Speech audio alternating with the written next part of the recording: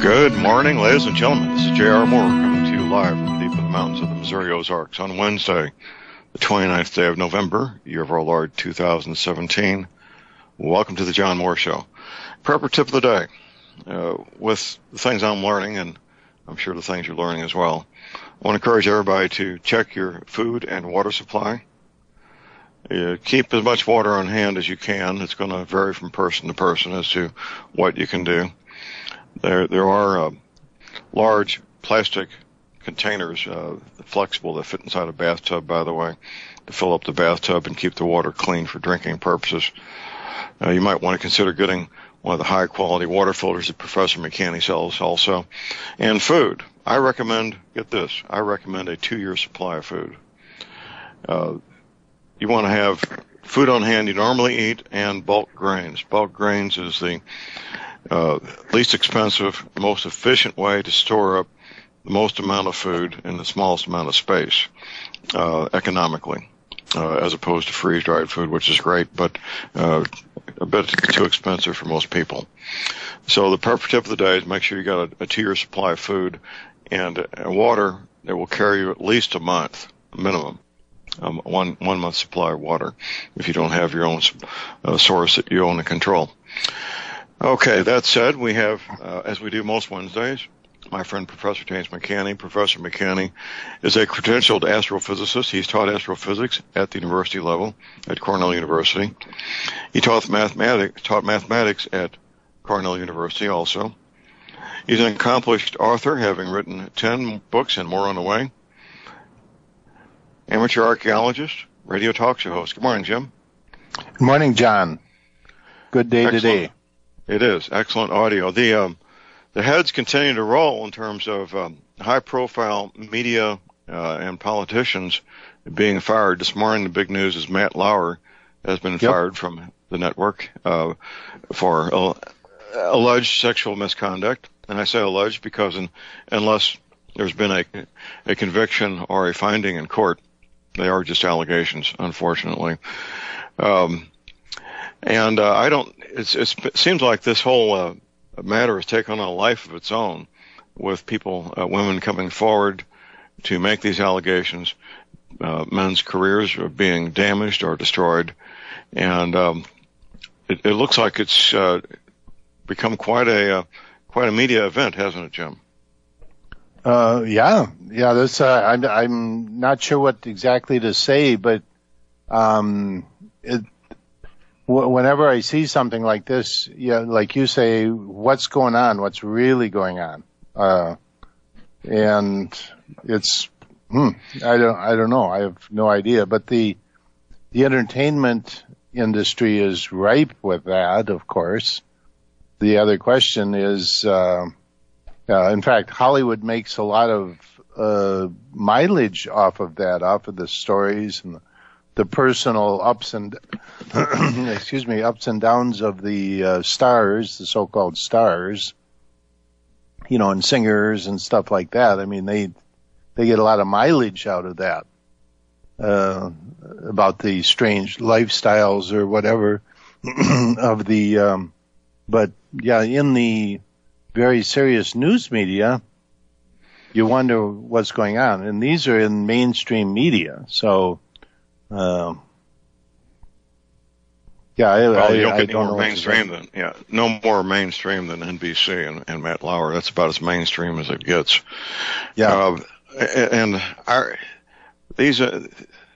regard what's going on as a massive distraction away from the things that really do affect the daily lives of men and women in this country.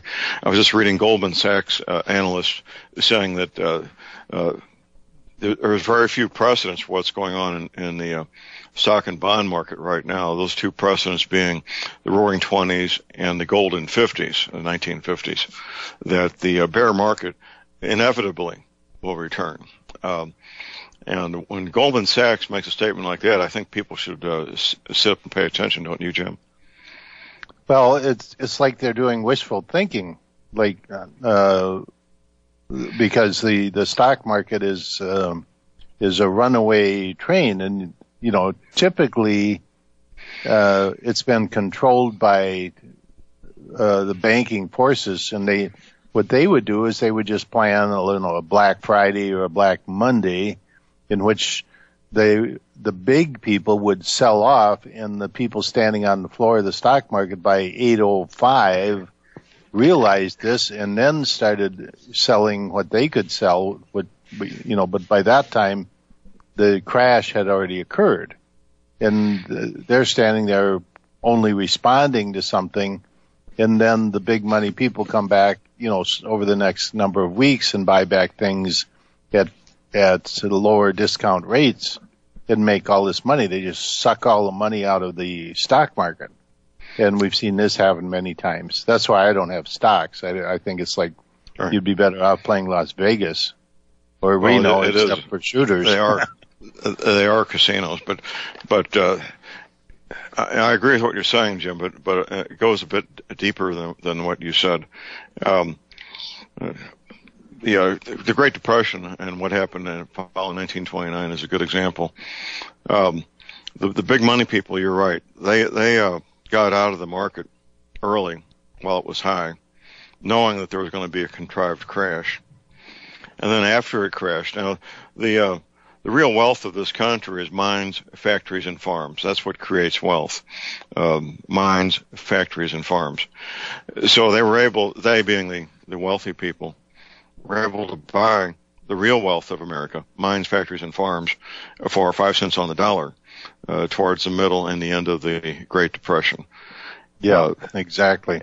And that's what the plan is to be able to do this again. The grandchildren of the people who did this in the 1930s, grandchildren and great-grandchildren, stand ready to once again sell all their major assets before the crash, and then come in and buy the mines, factories, and farms for 5 cents on the dollar. It's a pretty smart program if you're on the inside and are part of it, isn't it, Jim? Well, the only problem is they've got some guy in the White House now named Trump who doesn't work by the same standards. If you had Hillary Clinton there, she'd be in with the Rothschilds and the bankers. She'd be part of it and lining herself up for being part of it. But right now what you have going on, the reason the stock market is high is because of the massive amount of investment coming into the United States, both with corporations that had hid all their money offshore and foreign investors who are wildly investing in the United States right now. Well, the foreign investors looking for a safe haven for their money is what they're doing, and the U.S. is looked at as a safe haven with the turmoil going on in many other parts of the world. Yes, absolutely, they are. Well, let's move on from there, Jim. The other big news, of course, this morning is the missile launch yesterday, I believe it was, by North Korea, and the range now. The analysts are saying they can now reach Washington, D.C., ignoring the fact that the former director of the CIA, Woolsey, said a couple of months ago, I believe September, that those two satellites that go over the United States every 12 hours on a polar orbit do in fact have nuclear weapons in them, which could take out this country by EMP if they chose to. So there's a lot to digest here, and a lot of information that we need to be aware of. And I don't believe people need to be too caught up in this, except to understand there's threats and to make their personal preparations to deal with the threats. What do you think? Yeah, I heard your prepper tip of the day at the beginning about food and water, which I agree with. But I encourage people, if they haven't gotten their own water filtration system, and gravity is the only one, and make sure it's not a black carbon filter. If you have black carbon filters, they are not for emergency because they're not cleanable. And that's nice when you're pouring nice water from your kitchen faucet into them, but try pouring some flood water or something from the pond into them, and they'll be plugged in about 10 minutes.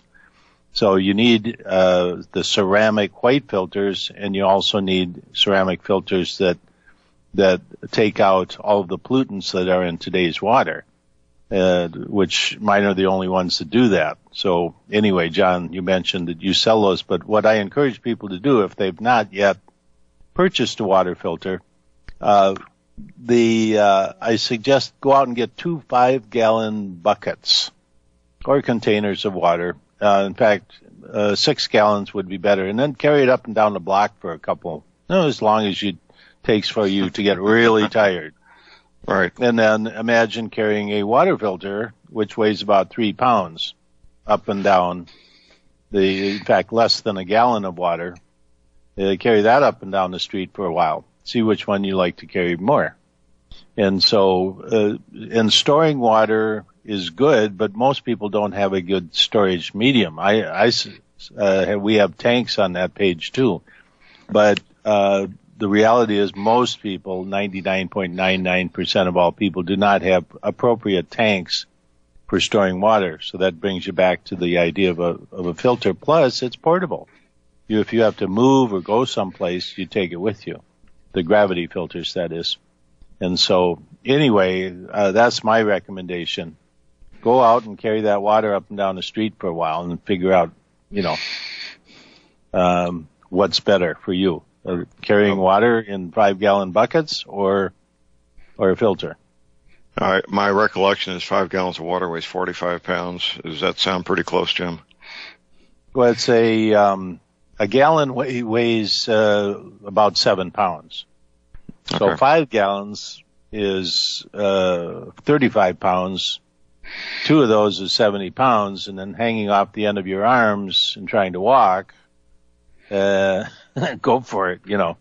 And it's funny you should mention that the Army, U.S. Army, is changing its fitness standards to include some practical exercises. One of them is carrying 2 5-gallon containers of water a certain distance. I don't recall what the distance is. That's a real world test, because carrying water and carrying sandbags is another one of those tests, a 40-pound sandbag, and tossing the 40-pound sandbag over a 7-foot barrier is another one of the tests. But you're right. The thing about water is that it just is dead weight. It's the difference between carrying a person who's active and a person who's not active. The water is just dead weight, and you're trying to carry this, and it's sloshing around in the bucket or whatever, and you're trying to carry it, and it gets heavy real quick. So make your choice. But the other thing is buckets of water don't clean themselves. So you can carry your water all you want, but it's still not clean water. So just simple. If you really care for your family, you will have a gravity water filter with ceramic filters that are that have the proper internals that will take out what you're going to meet in the field today. For floods, how many people who are in a flooding situation, if you walk down the street in Houston before the hurricane a week before and said, you better get yourself a water filter, how many people would look at you like you were crazy? Well, exactly. After the hurricane, that's the first thing. They all need it. So, absolutely. Jim, we got a caller and holder. We got Dennis in Wisconsin. Good morning, Dennis. Good morning, John and Jim. I had a question. I wanted to get some astronomical binoculars, and I know Jim had talked about them before. I wonder if he had any advice. And do you need a tripod for these? Okay. You do need a tripod. Because you don't want to be out there standing there. They're good to use. The nice thing about binoculars is you don't need to use a tripod. You can look around, and what I like to do is lean them up against something, and then you can move around, etc. But if you're looking at something, like right now there's a couple comets up there that you can see with binoculars, and so, yes, you need a good tripod, not the skinny little kind you get at the photo store. You need a good tripod. So, once again, get your astronomical equipment, and binoculars are much better than a small telescope. There's more small telescopes sitting in closets today than anything else. So yes, I have. Go to an astronomical store online, or if you are lucky enough to have one near you. I know down San Diego there's a few. I'm trying to think of other places I've been. Sometimes, go online. If you can actually go there, that's good. Support those local stores. But if not, go online. And I recommend you have to get coated optics, 100% coated optics, which means that the lenses are ground, and then they coat them to give you a very perfect surface, and that really increases. When you're looking at faint things up in the sky, you need all the help you can get. So you have to have 100% coated lenses and optics. So the prisms, everything have to be coated. And typically that's the case when you're buying from an astronomical store. And expect to pay a bit. I've got various pairs, but my favorite is a big pair, and they have, I think, 50 millimeter, but you can get, I won't say a number as I don't recall offhand, but big lenses. And also make sure that the lenses where your eyes are big. A lot of cheap binoculars have little teeny lenses, and they're real hard on your eyes to look through. So, be prepared to spend some money and get some good large, the kind that are really, really big, like a foot and a half long, and get yourself a decent tripod, and then go out and get a, star chart. And right now there's a comet called C2016R2 that's doing some real activity up in the sky. And, you can see these with good binoculars. When you say how much, $500 or more? Dennis, hold on, Dennis. We got a break. Stay tuned. We'll be right back.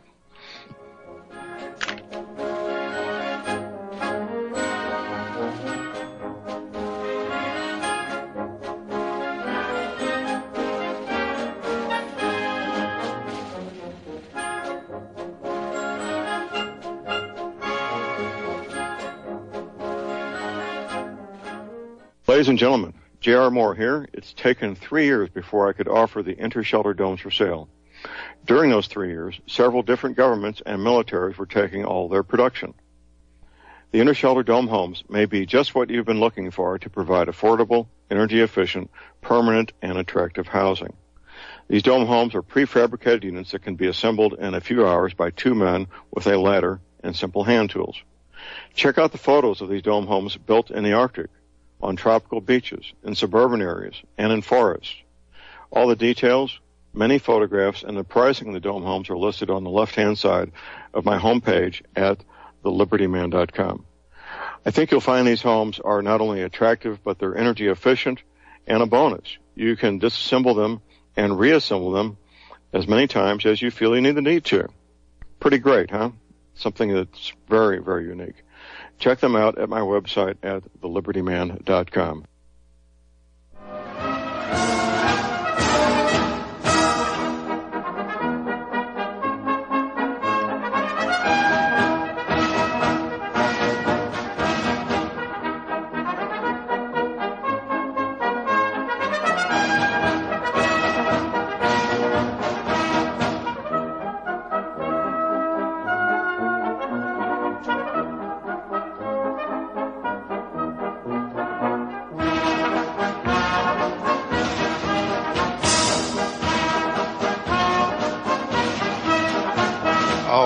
We are back, ladies and gentlemen. We're back. J.R. Moore here on Wednesday, the 29th of November.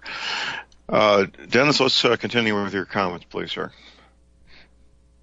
Yes, thank you. I was just saying, any price range, Jim, that I should not go under? Well, I'm just pulled up, and the price of these things has come way down. I think that's like anything. If they sell enough of them, they can get the price down. And I'm seeing some Celestron Skymaster with like a 25 power. That's 20 to 25. You don't want to go more than that with astronomical binoculars because you want a wide field of view. But the exit or the incoming, the big lenses out in the front, you want to be 80 millimeters or bigger. But also very important is that the eyepiece lens. But all of these like Celestron and those, I'm not advertising for them. I'm just saying that's a brand that's, they will have fully coated optics, and this is, they're competing with other brands. But here's one for like $74, Oh my Lord. And so if you're camping and stuff like that, it's also good to have some kind of a sponge coating on them. So if you bump them around, those optics are real sensitive. And then also have a strap on them so that when you give it to your best buddy or your kids, make sure they have the strap on because the first thing they're going to do is drop them. And so I was on a camping trip one time and this guy goes, "Can I use your binoculars?" And I said, if you put the strap on, I don't need a strap. The first thing he did is bounce it off a rock and into the lake. Dropped it. So anyway, make sure you have a strap on it. And that I myself put a strap on it because, it's just a safety thing for good optics, And so, but you can go up into the hundreds of dollars, many hundreds of dollars. Here was one for a couple hundred. But make sure that the eyepiece that you look through is big because that is what allows you to look through these for a long period of time. So I see one here is 4. Yeah, one is 4 millimeters. That's pretty small. You want a really, really big like a centimeter, 10 centimeter or 10 millimeters or something. And that costs money. So anyway, yes. But if you're spending that much money, dig deep in your pocket because you're not going to buy this twice. Well, Thank you very much. I appreciate the expert advice. You're welcome, Dennis. You're welcome. Thank you for the call. Jim, I at one time took a Celestron astronomical telescope and converted it to run with a 35 millimeter camera, which I use for surveillance purposes. It worked out really nice. I could photograph anything, any distance. Yeah. It was quite. One investigator friend of mine bought it from me. Jim, we got a bottom of the hour break coming up. Tell us real quick how people can listen to your radio show, please. Yeah, every Thursday evening, 6 p.m. Central Time, WWCR, Nashville, Tennessee. The frequencies are on my webpage for the wintertime frequency, and then re-airs on WTWW on Friday night, 10 p.m., Saturday morning, 3 a.m. And then my paid cast is available, $3.95 a month, is available on my webpage, an extra hour every week of pure scientific information. So encourage people to go there. My webpage is jmccsci.com, and John, you have a link there from your page. That's right. Absolutely. Well, we had a lot to cover here. Bottom of the hour break coming up momentarily, and we'll as soon as the break's over, we'll get back to discussing the issues of the day. I think we're going to have a president advocating saying Merry Christmas to each other. We may even have schools go back to having a Christmas break instead of a winter break. What do you think, Jim? Well, interesting. I mean, it was developed as a Christian nation. There seems to be no problem with talking about Muslim nations, but there does seem to be a political correctness about saying this is a Christian nation. And of course, that was designed to destroy it because they don't like, it's anyway, not going into all of that, but that's interesting. For people who are Christians and grew up in this country and of all walks of life, so that's I like it. It's like, I do too. I would love to see these school boards have the courage to call the Christmas break to Christmas break instead of the winter break. That would be excellent, and it really needs to happen. Well, there's no place that's gotten more political correctness than the school board. That seems like the case. We have a break. Stay tuned. We'll be right back.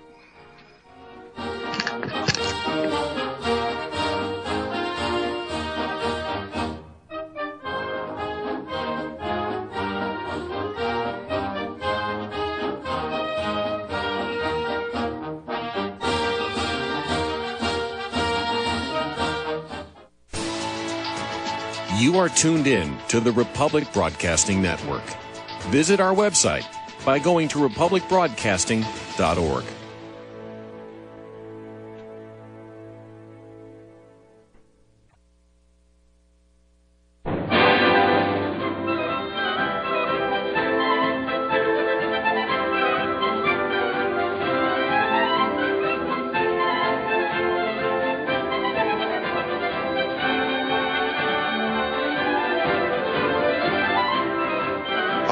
We are back, ladies and gentlemen. We're back. J.R. Moore here on Wednesday, the 29th of November. My website is thelibertyman.com. That's thelibertyman.com. A quick update here, and this is more for the benefit of Professor McCanney than the regular listeners. Our newest image of North America with a new coastline, it's a image from a documentary about the bogus make-believe religion called Scientology, and L. Ron Hubbard. The image shows L. Ron Hubbard in a brown tuxedo standing next to a globe, and the globe does not have Florida or Baja California on it. That's just recently posted earlier this week at my website at thelibertyman.com. The listener who found that, they picked one of my 5 DVDs as a thank you. That was shipped to them yesterday, I believe it was. And the project moves forward. If you have time to watch movies and TV shows, the last 65 years or so worth of TV shows and movies, keep an eye out for another image of a continent with new coastlines. Get the screen capture, get that to me, and you also get to pick any of my 5 DVDs as a thank you. Also at my website are energy cleaners and mattress pads. This is my home business. This is what I do. When you place your order, I'm the guy that packs up the energy cleaner, takes it to the counter at the Little Country Post Office in Cherryville, Missouri, where there's a all-you-can-eat catfish buffet every Friday for less than $10. And when you get a mattress pad, I'm the guy that reconfigures them and does the same thing. I pack them up and take them to the Little Country Post Office in Cherryville, Missouri, where the guys sit around the round table and talk about deer hunting and fishing and cattle. And a myriad of other topics, who's got the best rifle and so forth. Only $285 for an energy cleaner. If you have any issues with pain or sleep, you need an energy cleaner. Keep in mind I have a 30-day money-back guarantee. Toll-free order line, 24 hours a day. Don't try to call me. This is an order line only, 800-592-9543. I say again, 800-592-9543. Visiting with Professor James McCanney. His website is linked to my links page. Jim, there's the war drums are beating, to say the least. The things I'm reading from both open source and from private sources have me very concerned. I got an alert on the top of my website right now, Jim, as of Monday. My understanding recently has been that Obama's administration was actively blocking any attempt to protect the national power grid. It was not just a matter of the normal dysfunction in Washington, D.C. and the swamp, and it was something that was inadvertent. No, it was actually an active attempt to block the recommendations of the EMP Commission to protect the national power grid. I can only come to one conclusion, Jim. That conclusion being that the Obama administration and President Hussein Obama himself wanted to make this country vulnerable to EMP attack. Your response, sir? Well, now, what was the recommendation of the committee? Was it the smart grid? No. No. The smart grid it does not protect the power grid, and you and I had some private communication with that. That's nothing to do with protecting from EMP. Right.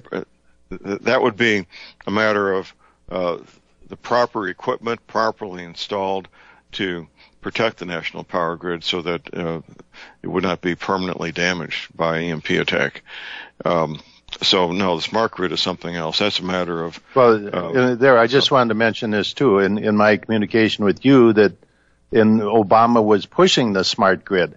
Exactly. And they were trying to push it as being something that could protect the grid. But it was a giant boondoggle to put a lot of computerized equipment on the grid to monitor things, and primarily it was meant to monitor people and shut off their power if they were not good citizens, according to the Obama criteria. And so, if Hillary would have been elected, you would all be monitored right now for good behavior. You would be going to happy camps. This was going to accelerate into like a never land that you couldn't even imagine. But that didn't happen. But the smart grid was designed, it was to have computer equipment. The problem was that in an EMP, that's moving at the speed of light in the ground, in the air, and a computer, by the time it decides an EMP happened, that signal is already passed at the speed of light, and it's going to the next station where the computers are going to be sitting there trying to figure out what to do.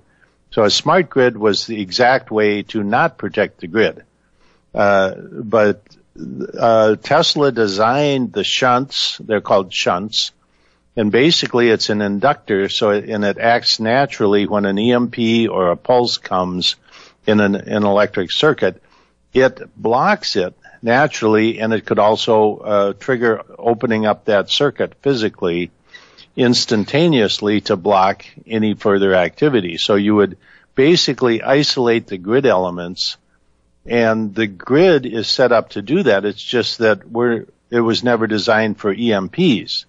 It was only designed for surges, normal surges within the like lightning bolts or things like that. But anyway, the grid is subject to damage from EMPs. So, but it's an effort that has to take time. It takes equipment, extra equipment, more than what's there, but it has to be what we call passive. In other words, non-intelligent shunts, and these are inductors basically, which block changes in the electromagnetic field that's in the system. And as soon as it senses that, by setting up a reverse EMF in the circuit, it blocks it. And if it gets to a certain point, it's like any kind of fuse. A fuse is a dumb element in a circuit, and it's simply set to burn out at 20 amps, like common in your house, 15 or 20 amps. If you go over that, you either trip it or burn out the fuse, and it's a dumb element, but it opens up the circuit, so nothing else can pass through that circuit. But anyway, that takes time and money, etc. It does. According to the AMP Commission, the entire national power grid could be protected for the equivalent dollar amount of 1 1/3 B-1 bombers. Just to put it in terms that people can analyze and make some sense of. The way they spend and throw money around up there, Jim, that's not a lot when it is inevitable that even if there's not a man-made EMP, it is in fact inevitable that at some point in time a coronal mass ejection will smack this planet in a manner that it did in 1859 with the Carrington event. And in fact, we barely missed one in 2012. And it's just a matter of time before one does in fact hit this planet. So it needs to happen. And by the way, the EMP Commission's funding was taken away in September, so the EMP Commission is no longer in service. By the way, yeah, as of September. Yeah, but it does have to happen, and yeah, definitely, and it's something that's very doable. It's very simple. but it takes time and money. And the end result is damage to the grid. Most of the equipment is made offshore right now for the big transformers and when you see a wired off region with a grid substation, that equipment is not readily available in a warehouse someplace. And so damage to the grid would be very difficult to repair. Plus all the infrastructure that depends on electricity would not be functional. So to repair and like for example, just getting trucks to electric pumps to pump fuel into the trucks to move the equipment. Right. The infrastructure is 100% dependent on electricity. Right. Well, let me give the shorthand version of what you're saying here, Jim. Everything you need to fix what's broken is also broken. Right. Right. Exactly. Yeah. And it's the estimates are that 9 out of 10 Americans in the first 12 months would be dead from disease, drinking bad water, lack of food, starvation, so forth, lack of medication. Yeah. How many percent? What was the percent? 9 out of 10 Americans will be dead the first 12 months because of lack of clean drinking water and food, and medication would be gone. The average American consumes 4 pharmaceutical prescription products a day. And some consume none like myself. Some consume 8, 10, or 12 a day. Those will be gone in 2 to 4 weeks.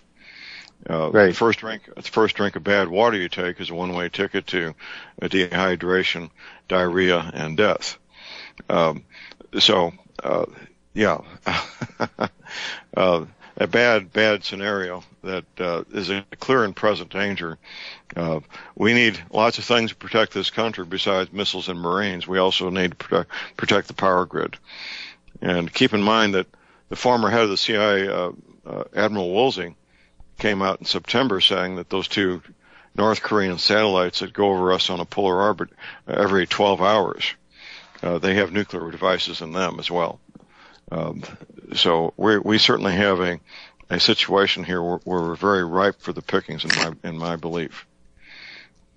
Yeah, I'm not sure how to get it. I've tried to get information up into the upper levels of this country, and even with Trump, it's difficult now.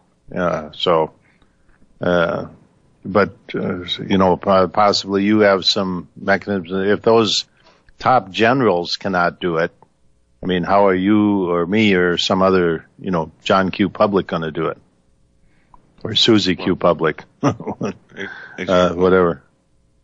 Exactly. Well, all we can do is take care of ourselves and the people we care about. We don't have any control over these big matters. Yeah, and that's what I advocate, is people take control of their own lives and make sure that their family is going to be provided for.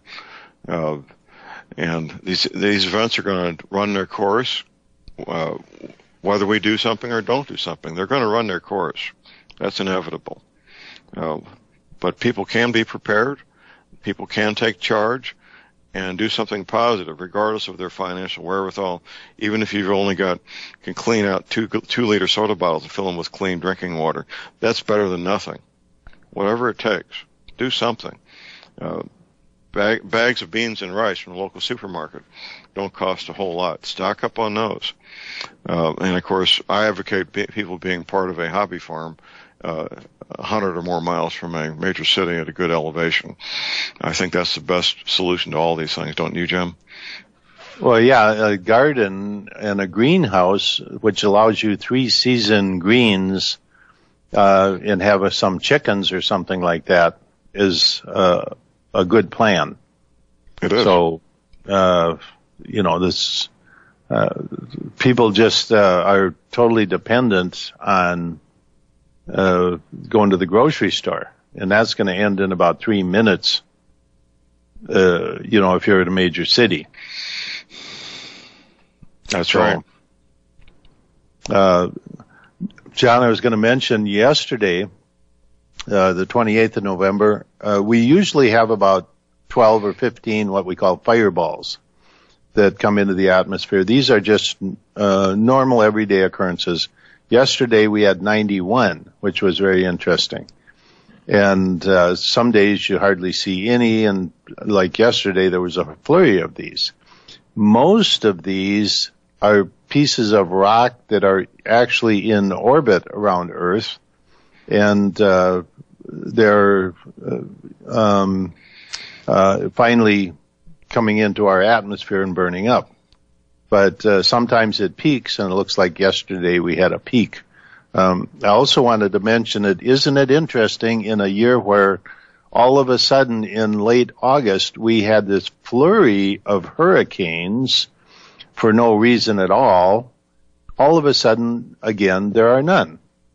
So isn't that interesting? And don't you think the boys and girls up at the Hurricane Prediction Center would say, well, gee, isn't that funny? We had all of these major hurricanes. Every single one of them did major damage to land masses, and repeatedly, some of them. And all of a sudden, there's none again. Well, if El Nino or La Nina or any of their other bogus motivations for hurricanes are true, then shouldn't we just still have hurricanes? Unless they're man-made, of course. Good point, Jim. You're pointing out the obvious, aren't you? Yeah. Well, sometimes it takes someone like yourself to point out the obvious. And, yeah. Well, of course, the head of the Hurricane Center resigned about 3 or 4 years ago. Number of years ago, Dr. William Gray, and he said, nothing they're doing there has any validity at all. Those are his exact words. And he was the guy that helped develop all of the computer systems to predict hurricanes and the paths of hurricanes, etc. And he said it is not a single bit of validity to any of it. Well, that's pretty damning evidence. And, of course, somebody took his place and is drawing a paycheck, looking forward to a pension for doing all this bogus work 9 to 5, Monday through Friday. Exactly. Yep. And well, I found out early as a very young man in the U.S. Army that the temptation of a paycheck and a pension will have men involved in employment that they don't particularly care for. Most of the Green Berets I worked with at Fort Bragg were just absolutely disgusted with the Vietnam War, but they had families, wives and children. They had invested a lot of time in a career, and the adult responsible thing to do was to stay in that career, drawing that paycheck and getting that pension to retire at about age 40 or 45 years old and go on with their lives. But that's what a paycheck and a pension will do, is get men and women to do things they really don't want to do. Yep. Yeah, that's exactly right. And that you see that every place. You see it in science. Science is ripe with people who are there just collecting a paycheck, whether it's global warming or comets are dirty snowballs, seeing those kids going to college and making sure your career is solid so that the house payment gets made, right, and the wife has and your retirement is coming. Well, what is more important, truth or that paycheck? Well, people will put the paycheck ahead of the truth. We got a caller on hold. We got a break. Stay tuned. Be right back.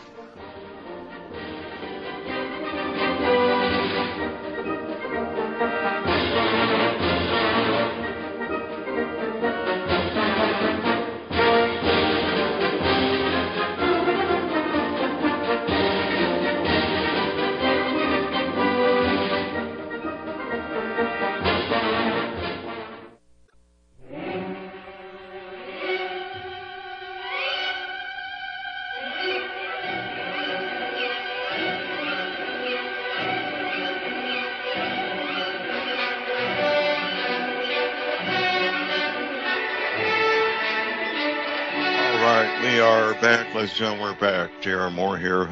We are trying to get these phone calls in here, Jim. First, we go to Rick in Missouri. Good morning, Rick. Okay, I'll go quick. We have Matt Lauer, maybe you mentioned it, got, of course, canned for sexual improprieties this morning early. That was great news. These lefties seem to have a real problem keeping their pants up, or the girls, their skirts down. But, and I almost hesitate to mention this because, I think we're all going to feel like we need a shower with broken glass and salt when it's over. But Trump's never-ending gun battle with Rosie O'Donnell, whom he claims is a disgusting person. Apparently she has a new show out there now called SMILTF, Single Moms I'd Like To. And then you have the F. You don't need a wind talker, a code talker to figure this out. It's not a real advanced code. Made a statement on one of the recent shows about Jesus Christ and Mary, and indicated that Mary was probably sexually abused and would have liked to have had an abortion. So I almost hesitate to bring this up this close to Christmas, but these people, this deep state and these crazy people, they're not even close to done with the Christians. They're just not going to give up. So I just thought I would. I know that's not about binoculars, which, by the way, that was a fascinating thing. I will, but I'll let you get on to your other callers. Okay, thank you for the call, Rick. Any follow-up there, Jim, before we go to our next caller? Well, I agree with that. And the so-called entertainment business is ripe with people with really distorted brains. I mean, I was recently in Chicago, and they were talking about Oprah Winfrey buying the top 2 floors of one of the towers there to convert into her personal abode. And the deal fell through because she couldn't cut the flooring out between them, and they wouldn't allow her to because it was a structural issue of the building. And so she bought another place. It's disgusting. These people are disgusting people. Amazing. Let's get our last caller here. Dan in Missouri. Good morning, Dan. Good morning, gentlemen. I apologize. I tuned in a little late. Professor, if you haven't touched on Fukushima, could you bring us up to date, and I'll listen to you on the radio? The Fukushima, the Japanese want to dump a lot of bad water, polluted water, into the ocean because they've not done anything. And Fukushima is an international disaster. Nobody's paying any attention to it. It could have been solved in the beginning. Now it's an economic or ecological and economic disaster. I'm speechless. It's beyond the pale. Jim, I know we're almost out of time, but those first few days, the Japanese were more or less pretending it wasn't happening and not soliciting any outside help. If expert help had gotten there from outside sources those first few days, could it have had a different outcome? Oh, absolutely. Yeah, they could have shut it down. Yeah. No, that's what I thought. That's what I thought. And Obama didn't do anything either on purpose, just like the BP oil spill. Right. Obama blocked the companies from getting in there that could have done something. Make it as bad as possible. Jim, thank you, sir. Have you back next week. Thank you, John. Okay, top of the hour break. We'll have open lines after the break. Stay tuned.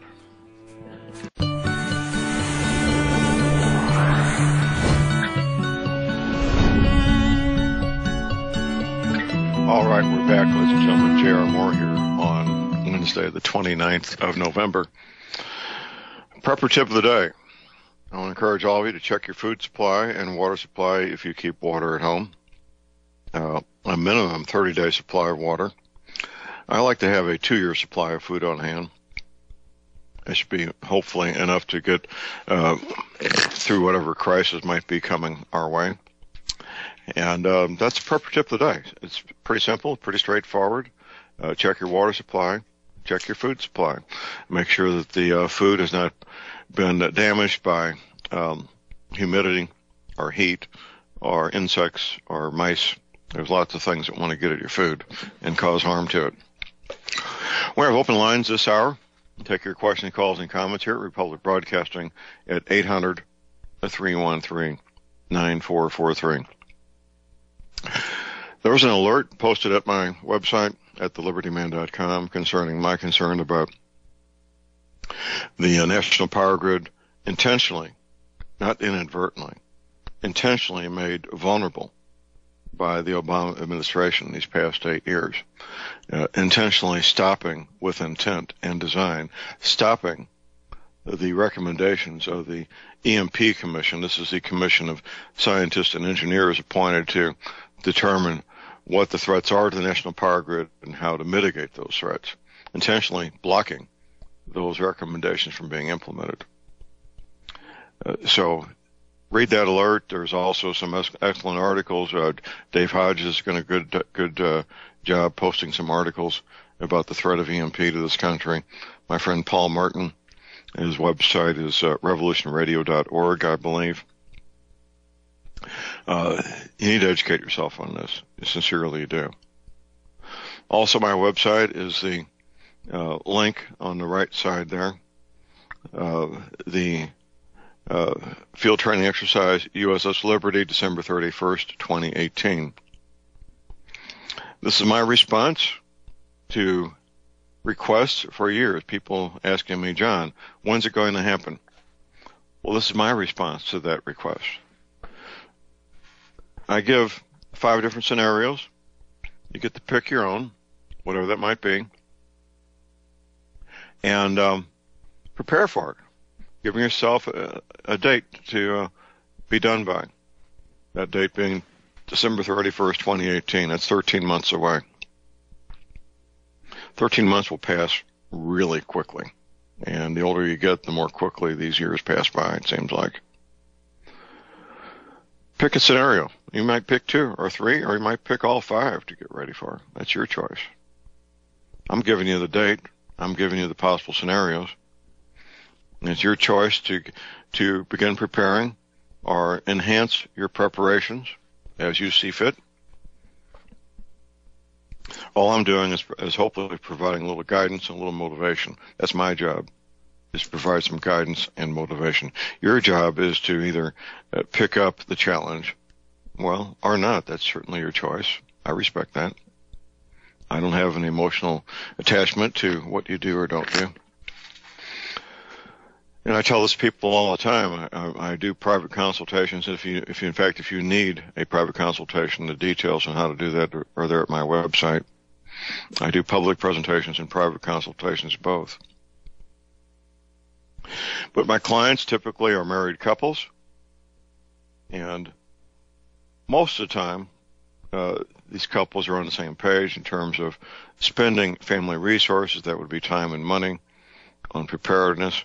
Occasionally, I get a client, it's just one spouse or the other, and there just doesn't seem to be any breakdown in terms of percentage other than 50-50 male, 50-50 female. One spouse wants to get prepared, the other one doesn't want to spend family resources on that time and money. That's a difficult situation to be in when both spouses are not on the same page. It makes things difficult. But the spouse who wants to spend family resources moves forward in the best way they can without upsetting the other spouse, and get as much done as they can. Yes, it's difficult. When both spouses work together, things happen much more quickly, much more efficiently. A lot more gets done in a more timely manner. That's the best way for this to happen. One of the things that I've advocated that people use to convince their spouse that this is a reasonable thing, not an outlandish thing, is to use the example of insurance. And sometimes it's an issue with Christians also. People will respond, well, God will take care of me. Well, my response to the Christian saying that is the following. Do you take care of your car insurance, or do you expect God to take care of that for you? Do you buy homeowners insurance, or do you expect God to take care of that for you?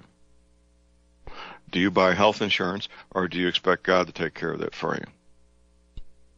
Well, obviously, in each of those examples, they don't expect God to take care of it. They take care of these things themselves. Life insurance, health insurance, automobile insurance, homeowners insurance. Being prepared is just another form of insurance. Insurance against going hungry. Insurance against not having water. Insurance against the criminals who want to come and kidnap your teenage daughter and your wife. It's just another form of insurance, is all it is. There's a plus side to this equation, however, and a big plus. When you pay all these other types of insurance, homeowners, life insurance, health insurance, automobile insurance, at the end of the year, you have a stack of canceled checks, or the electronic versions these days of the canceled checks. When it comes to preparedness, you actually have three-dimensional items that you can use. You can always eat the food. Water, well, water typically doesn't cost that much, but the water's there to be used.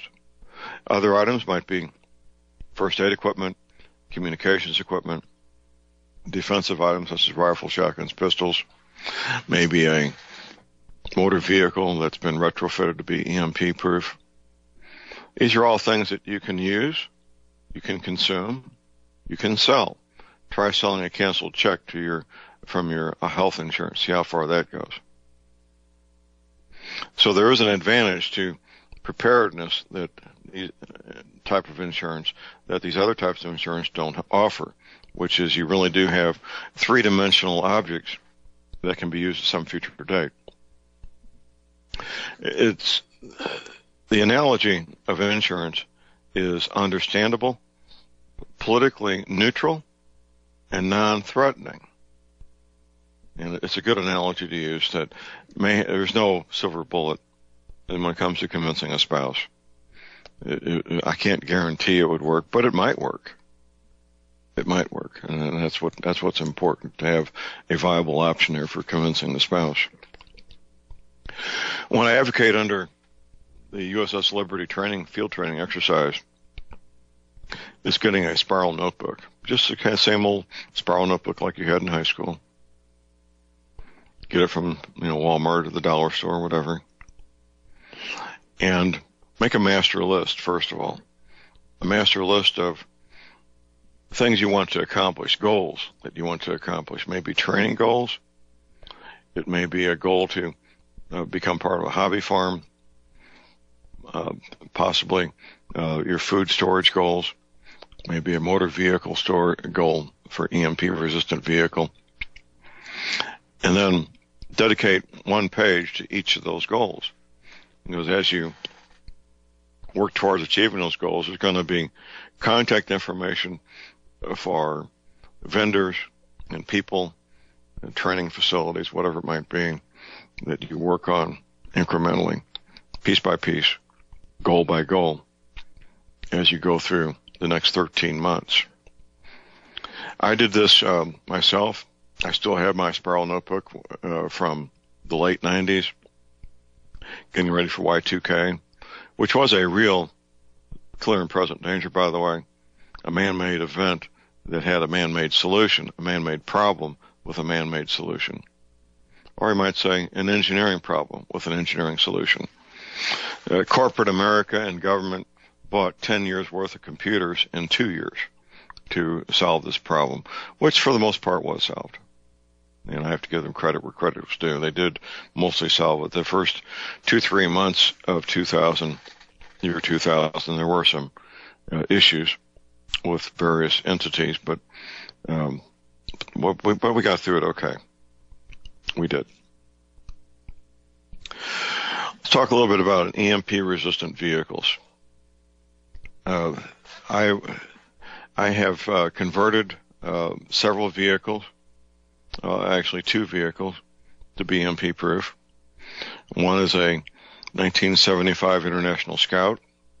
That was an easy fix. All I had to do was change out the electronic ignition for a points condenser ignition.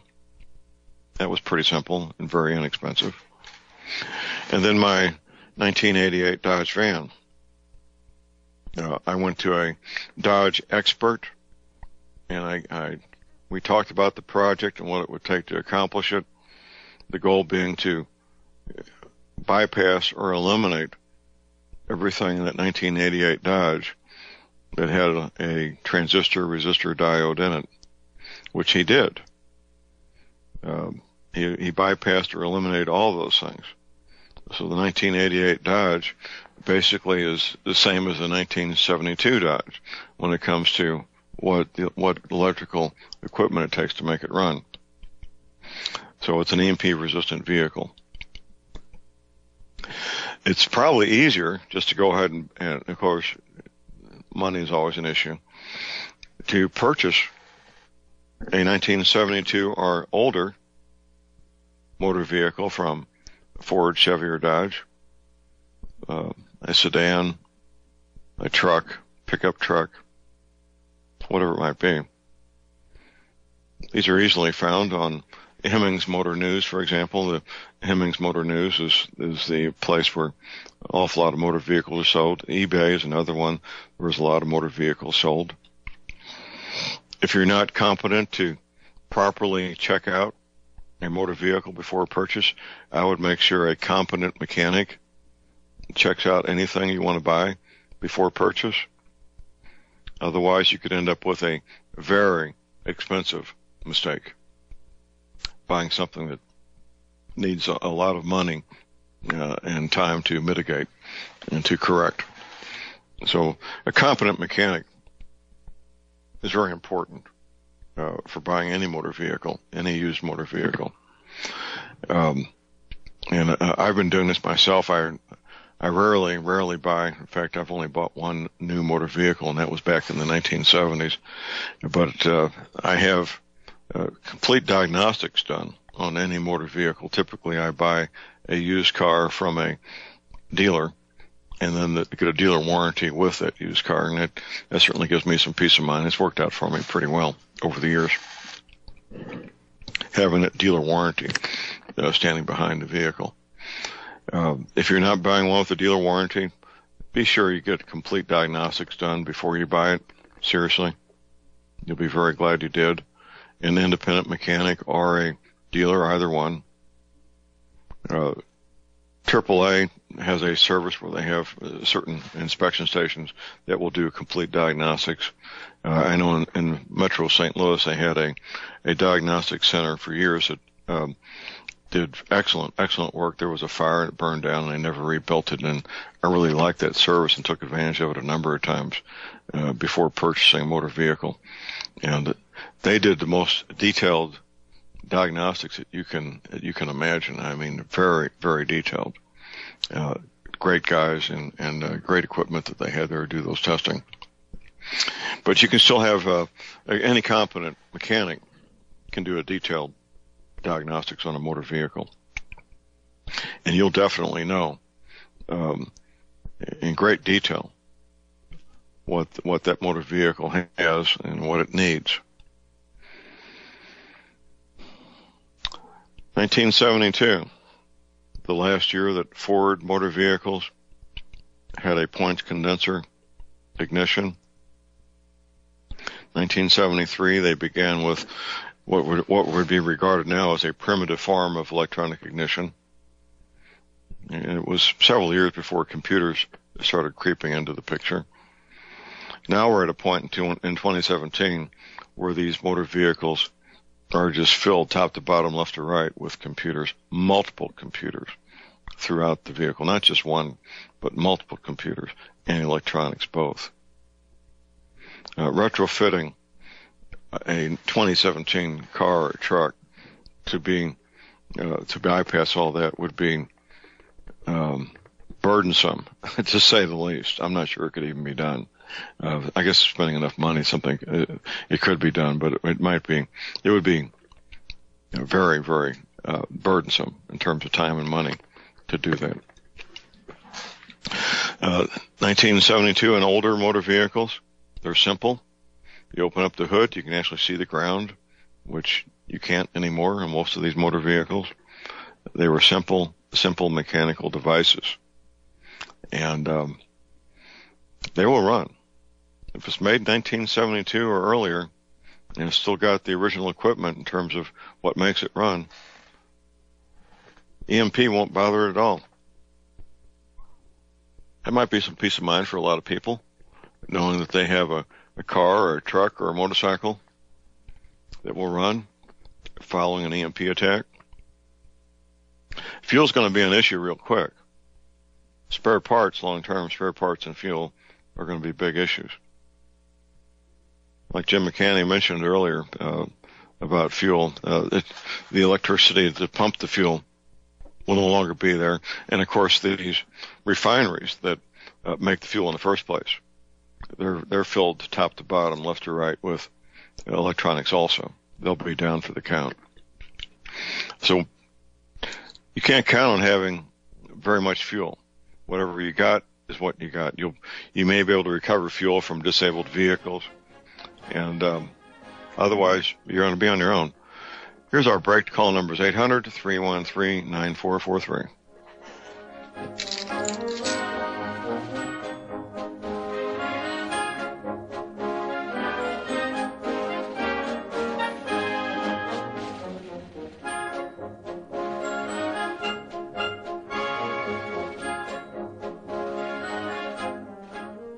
Ladies and gentlemen, J.R. Moore here. It's taken 3 years before I could offer the inter-shelter domes for sale. During those 3 years, several different governments and militaries were taking all their production. The inter-shelter dome homes may be just what you've been looking for to provide affordable, energy-efficient, permanent, and attractive housing. These dome homes are prefabricated units that can be assembled in a few hours by 2 men with a ladder and simple hand tools. Check out the photos of these dome homes built in the Arctic, on tropical beaches, in suburban areas, and in forests.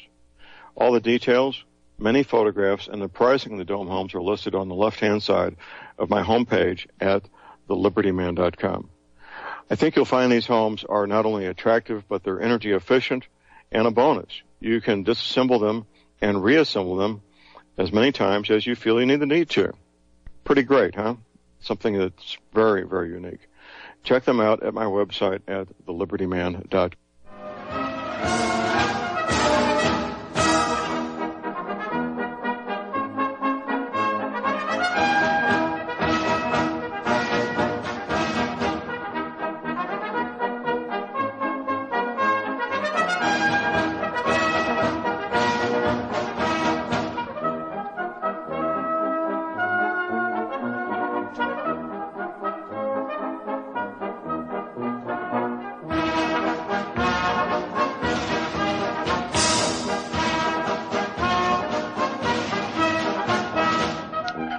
We are back, ladies and gentlemen. We're back. J.R. Moore here on Wednesday, the 29th of November, taking questions, calls, and comments at 800-313-9443. We got Jimmy Gensling with Desert Eagle here on hold. Go ahead, Jimmy. Good morning, John.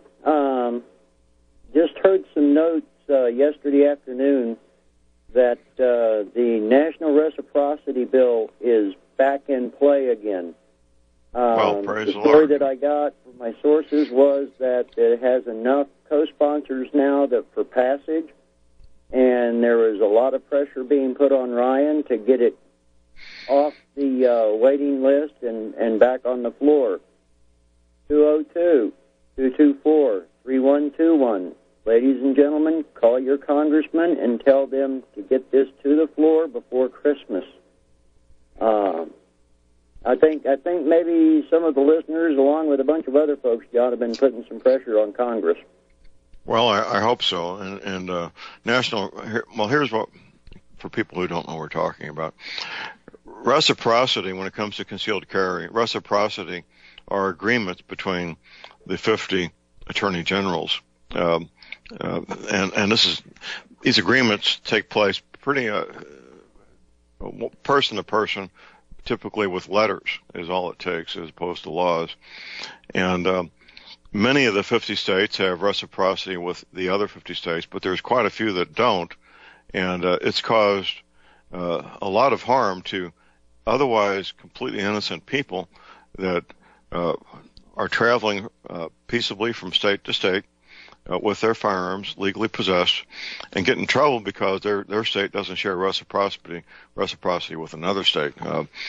So this will give people the ability to travel freely between the 50 states and not become criminals because they cross a line in the sand between two states. Exactly.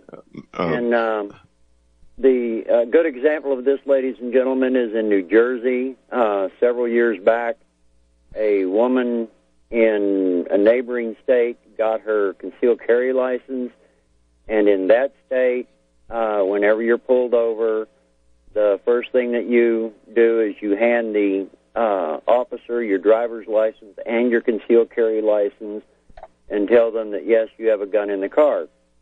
And this woman got pulled over for a broken taillight and did exactly what she was taught to do. Officer comes up, he hands him her driver's license, her concealed carry license, and he says, do you have a gun in the car? She said, yes. Pulled her out, arrested her, and she was in jail for 9 months for having an illegal weapon with an illegal magazine and the wrong type of ammunition. She had hollow points, and evidently there they've got a hollow point ban. And this was right in the middle of the primaries and everything, John, and Chris Christie was running at the time, and everybody thought he was a big pro-gun guy, and he just let that set and go. It finally took the NRA and Jews for the Preservation of Firearms and hundreds of thousands of people threatening to boycott Jersey for any recreation or visits or anything for them to finally drop the case. And this national reciprocity, what it does, ladies and gentlemen, if you have a concealed carry license in, let's say New Mexico, and we go and we're going to go to the East Coast and go to D.C. and look at all the sites and everything there and go to Virginia, and we've got our concealed carry weapons with us. Now, what it does is it's just like your driver's license, the reciprocity with your driver's license with other states. You're in that state, you're concealed carry, but you have to follow their laws. Just like in the car, you have to follow their speed limit. In Texas, it's 75 miles an hour on the back roads. In New Mexico, it's 60. So you go from Texas to New Mexico, you obey the traffic laws. Same thing with concealed carry. If in your state you can go into a restaurant with a bar, and as long as you're not drinking, have your gun with you, and in the state you're visiting, you cannot have a gun with you any place that serves alcohol, you abide by their laws. So get on the phone, call your congressman, tell them to get this thing out and on the floor for a vote. So it's just good news for us, John. Yeah. It's good news for us. Before you get away, Jimmy, you know, yes, as most people know, I teach concealed carry training for Missouri. In Missouri, before you go into a restaurant that serves alcohol and food, you have to make an appointment with the accountant to determine that 51% of gross annual revenue comes from sale of food. Huh. Silence. Okay. I knew that. It's pretty funny. Thanks for the call, Jim. In New Mexico, if you're now, this is a law. It's on the books, and I'll leave you with this one for a giggle for the day. In the traffic laws in New Mexico, when you approach an intersection in the backcountry, you're supposed to stop 75 feet from the intersection. You are tuned in to the Republic Broadcasting Network. Visit our website by going to republicbroadcasting.org.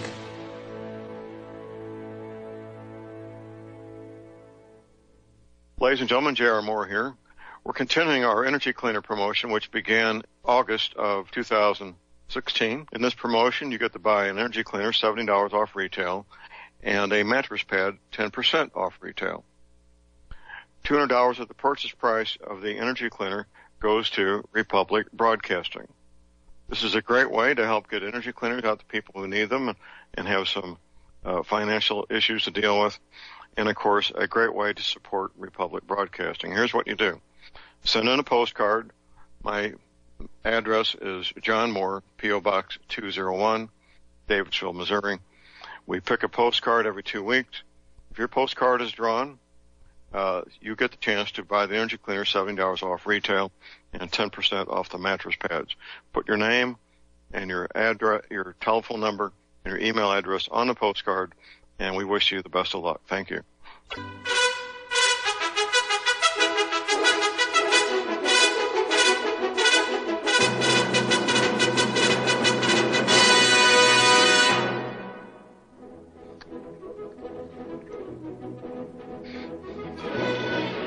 All right, we are back, ladies and gentlemen. We're back. J.R. Moore here on Wednesday, the 29th of November. My website is thelibertyman.com, thelibertyman.com. Getting a fresh supply of energy cleaners from Tom Berryhill later this week. I got more mattress pads, some of the biggest orders I've ever placed, quite frankly, en route from the factory. So we'll be able to take care of your orders. Maybe not immediately. We got covered up with orders this past week or so. But we will get the orders processed and get them out the door as quickly as possible. So I'm noticing that this is the 7th year I've been doing this. More and more people are buying them, especially this time of year, for our friends and family, maybe a sibling, maybe a child or a parent or a spouse, getting extra energy cleaners to help people that they care about that have issues with pain, issues with getting sleep. I'm noticing a lot more of that, and that's great. That's the way it should be. People taking care of the people they care about. Check out the energy cleaner at my website, the patent application details, the mattress pads. It's a great combination. Most people are going ahead and getting the mattress pad with the energy cleaner at the get-go. Keep in mind, I offer a 30-day money-back guarantee, so you're risking nothing. I had a very nice conversation with a lady yesterday, and she didn't know I had a 30-day money-back guarantee, and the tone of her voice changed immediately once she found that out. I do take PayPal, the most secure way to make any payment online, MasterCard, Visa. And of course, you can send me a check. My address is at my website at thelibertyman.com. I have a toll-free hour line 24 hours a day, 800-592-9543. I say again, 800-592-9543. You're taking questions, calls, and comments. And before last break, Jimmy was trying to give us a heads up on an arcane part of the Arizona traffic laws down there. What was it? What is that arcane detail there, Jimmy? Okay, John. It's actually New Mexico. New Mexico, excuse me. The way the law reads is that when you're in the back country or off the main thoroughfares, you pull up to an intersection. You have to stop 300 feet behind the intersection, honk your horn 5 times, observe to see if there is anything coming in either direction. If nothing is seen, you take out your handgun or your rifle and you fire 2 shots in the air. Wait to hear if you hear responding 2 shots. And if not, then you can cross the road, the intersection. The reason that law is in place is so that you don't startle people with their horses and buggies. It seems like gunfire and honking horns would startle horses. Yeah, it's one of those arcane laws that stuck there since the 1800s. Have a great one, John, and everybody call your congressmen, senators. Tell them to get this thing on the floor and get a vote on it. All right. Thanks for the call, Jimmy. We appreciate it. Next we go to John in Missouri. Good morning, John. Hi, Mr. Moore. I was hearing you earlier talking about preparedness, and you mentioned a hobby farm. And my personal belief is that's the most important thing you can do. I have a farm here in Missouri, and we grow our own food as much as we can. It's a pleasure to sit down to your dinner and everything that's on your plate you grew. It's a real feeling of independence. It is. What county are you in, sir? I'm in Cooper County. Cooper County. All right, good. We have 113 counties. And right. Boonville, and if people did this, and I'm not trying to tell people what to do. They can do what they want. But you might find that the farming lifestyle is the best lifestyle you can have. Our country was built by farmers. You know, people got in covered wagons and came across without any cell phones or computers and made a life for themselves. I'd have to say it's a pretty good life. Guess they didn't have a lot of money, maybe, but they ate. Well, they lived good, full, fun, productive lives, didn't they? Yes, that's my opinion. I'm old enough to remember before cell phones and computers, you couldn't have a cell phone bill or an internet bill or a cable TV bill. And nowadays, you have to have so much money to spend for all these things that look to me to be not maybe worth it. The farm is, to me, that's how everybody used to live. 90-some% of America lived on the farm, and we done pretty good that way. And we did, absolutely. I appreciate your show and the people you have on it, and keep up the good work, John. And okay. I'll be listening to you. Okay, John, thank you. We appreciate the call, sir. Thank you. All right. Yeah.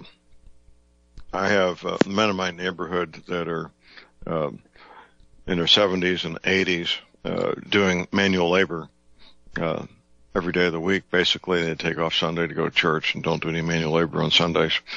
But raising cattle, cutting firewood with chainsaws, repairing equipment, routinely, men in their 70s and 80s that still have a fun, healthy lifestyle out here on their ranches and farms.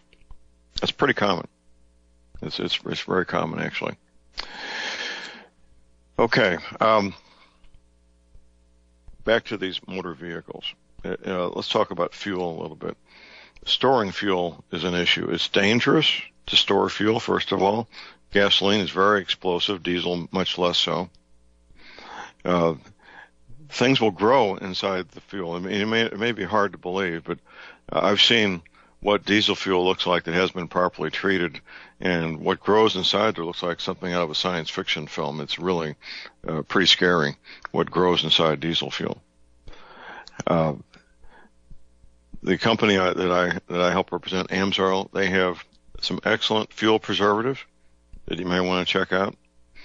There's another one that I don't sell. It's called PRI. That's Papa Romeo India, PRI Delta D for diesel, and PRIG Golf for gas.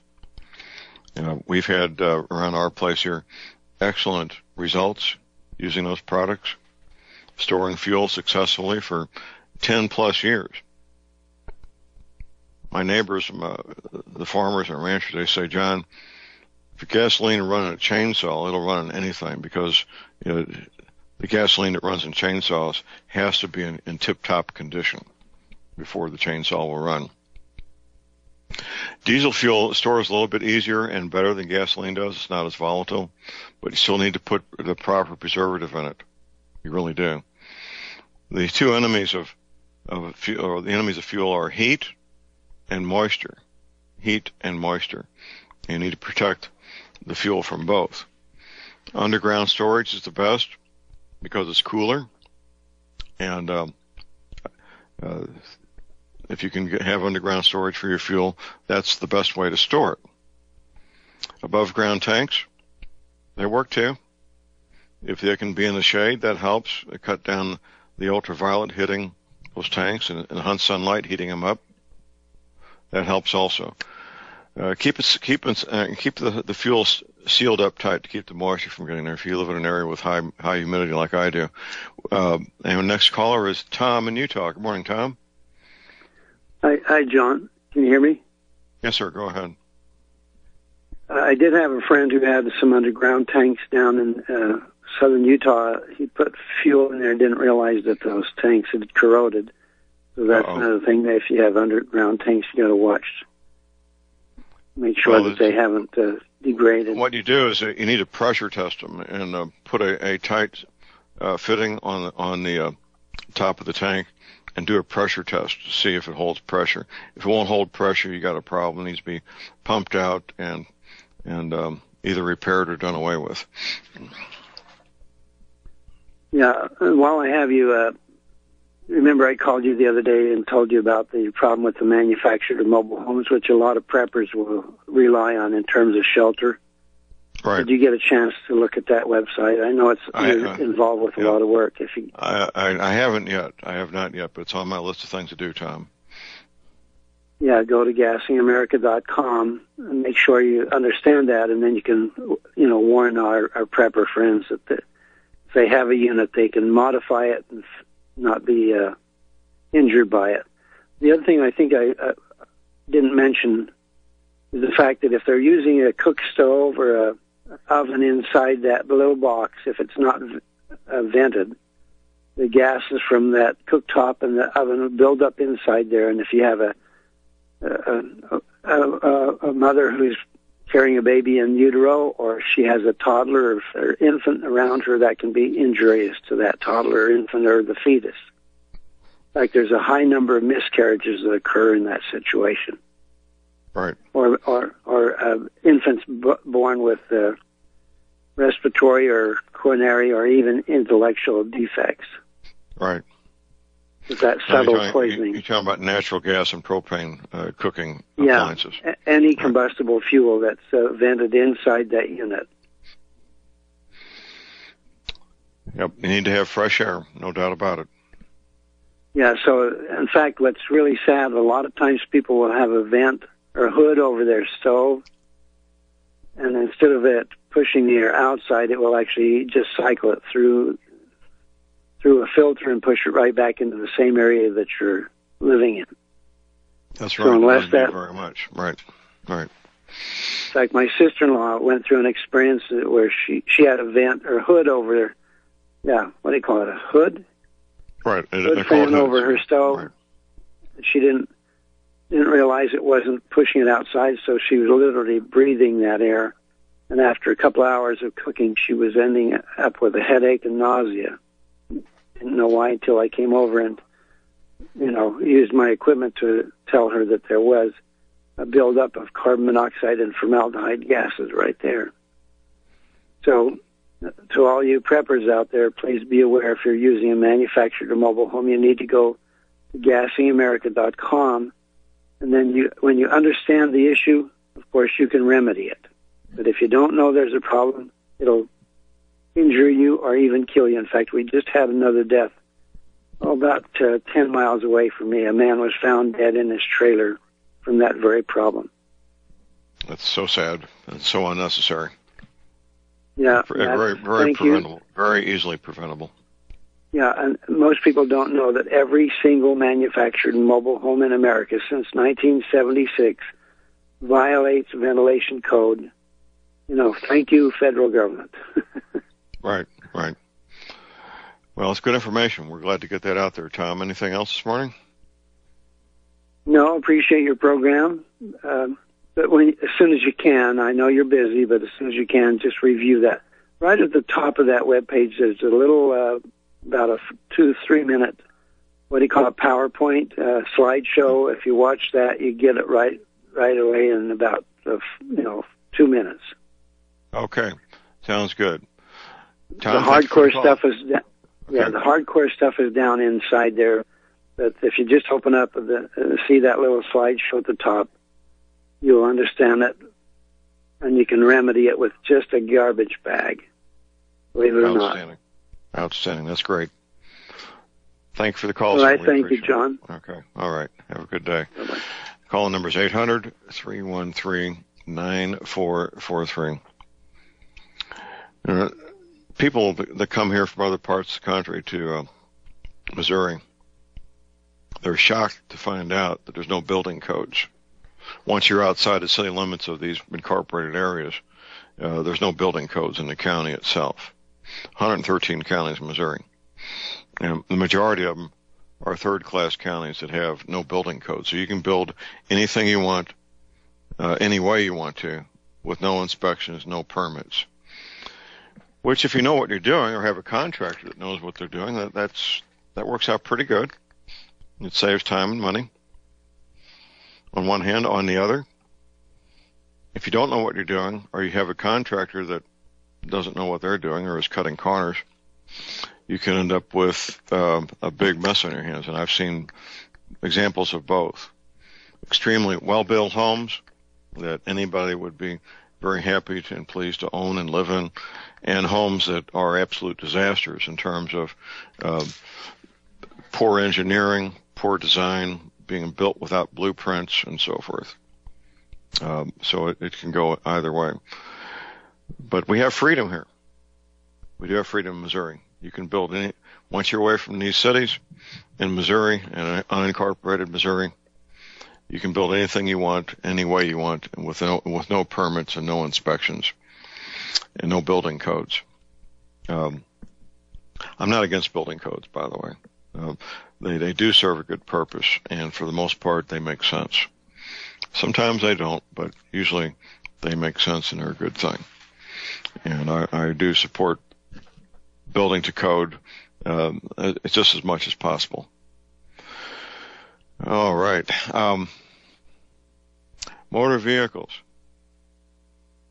Having a motor vehicle that operates when the grid's down, especially the first 3 days or so, could literally be a matter of life and death, literally. If you're in an urban area, you need to get to your retreat, your safe haven, and it's some distance, not walking distance under normal circumstances, that motor vehicle, properly fueled up in good running condition, could literally be a lifesaver. And it's something you really need to look into. Really. Something you really need to look into and consider that if that's something that would fit your situation. If it is, then go ahead and do it. Bite the bullet.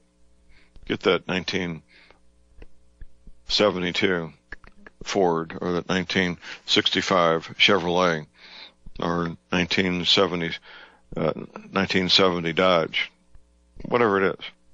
This fits your needs and your budget. I would avoid the show cars and show trucks. You're going to pay a premium price for expensive paint job and detailing that really serves no useful purpose. They were very attractive and very nice, but I would stay away from that market. There's a lot out there, a lot of very elegant and beautiful antique cars and trucks.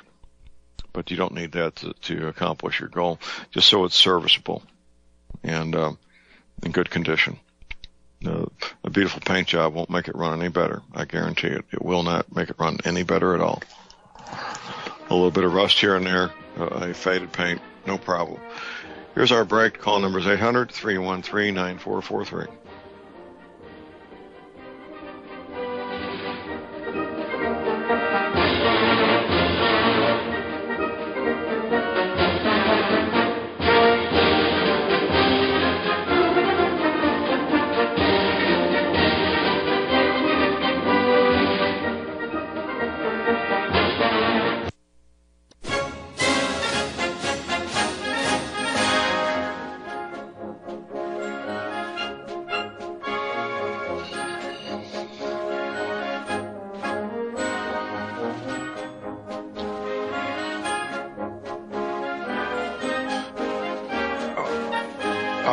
We are back, ladies and gentlemen. We're back. J.R. Moore here on Wednesday, the 29th of November. If you do decide to go ahead and get that pre-electronic car or truck, well, there's a couple of ways you could look at it. One is to just keep it held in reserve for use only in emergencies. The other is to use it occasionally for travel or for hauling things if it's a truck. Be sure you, if you're not using it on a regular basis, that the fuel has preservative put in it. That's really, really important. That the battery remains in good condition. So there's battery tenders that you can get for, well, they're very expensive, they're $10 or $12, that you can keep hooked up to, puts what's called a trickle charge into the battery, so that battery is always topped off and ready for action, whether it's 100 degrees or 0 degrees. Usual things that go into maintenance of a vehicle. Vehicles need to be maintained. They need to be driven. It's not good for a vehicle, any motor vehicle, whether it's an antique or a new one, to just sit and not be used. It's not good for them at all. I like AMSOIL products. I'm an AMSOIL dealer. No apologies there. All my motor vehicles have AMSOIL in them, and I get a lot of life out of them. My Lincoln Town Car now has 366,000 miles on it. All AMSOIL products, top to bottom. My motorcycle, I get the AMSOIL in there.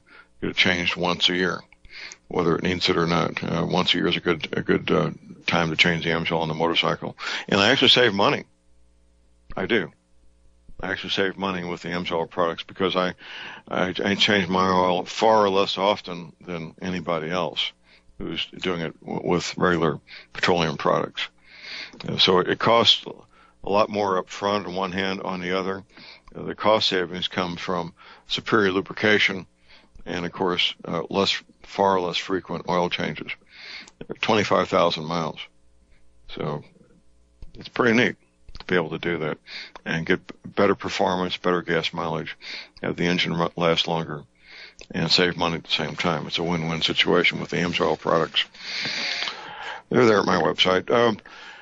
Also, of course, at my website are John's Survival and Tactical Gear. We need to update them, but if you're looking at gifts for yourself or other people, you may find some things there you don't know even exist under John's Survival and Tactical Gear. It can be a lot of fun just going through that list and seeing the things that are there. Tim Spencer and I do need to update it. Many of those items are Amazon items that need to be relisted. But it's on the list, and hopefully we'll be able to take care of that in the not-too-distant future. Tomorrow we should have Tim Spencer with us, I hope, Tom Berryhill. We may or may not have Don Kubli. He's over in, I believe, in either India or Bangladesh or both, doing his projects. Friday, we should have Dr. Phil with us and Tom Berryhill talking about emergency communications. It's always a fun hour. And that's it for the day. Get medical supplies, your energy cleaning, your essential oils, now while you can, your firearms ammunition. Never, ever give up your guns. Have a fun, safe, productive day. And God bless America.